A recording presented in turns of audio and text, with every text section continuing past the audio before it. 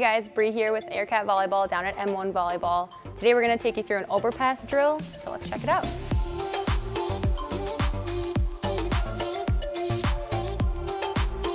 Overpasses don't happen all too often, but in this drill we want to focus on making sure that the AirCAT is on the side with your blocker, not your attacker. You're going to send it up slightly over the net. This is going to be about a 3 and a 4 trajectory.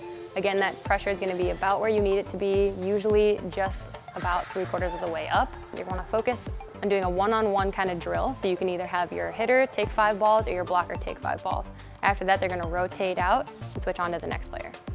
In this drill, you want to make sure that your players are having a lot of fun with it, so don't be afraid to let your libero get up there and take a couple blocks or even take a couple swings.